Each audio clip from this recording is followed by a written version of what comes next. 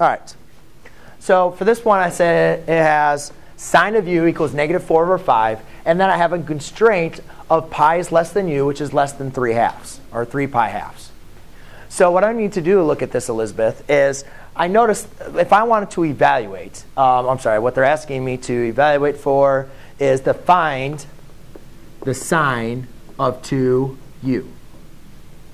So I need to find the evaluate for the sine of 2u. Well, the formula for the sine of 2u, which is on page 287, we know is going to be 2 sine of u cosine of u. So what I need to do is I need to figure out what is the sine of u and what's the cosine of u. Well, it tells me what the sine of u is, but now I need to figure out what the cosine of u is.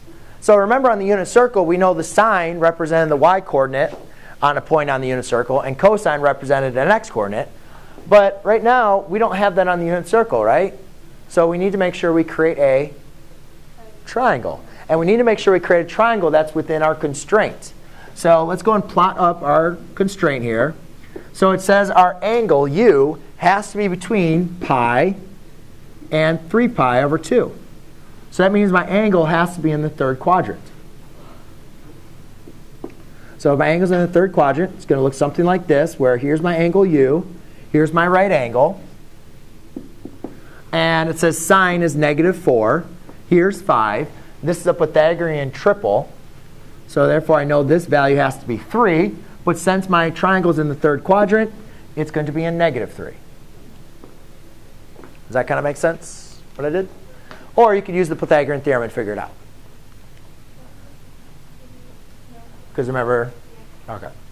So now all I'm simply doing is now I can evaluate for sine and cosine. Now you're just plugging it into the formula. 2.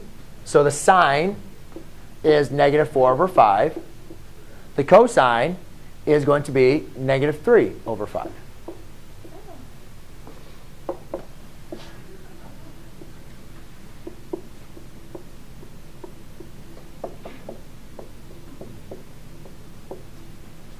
And there you go.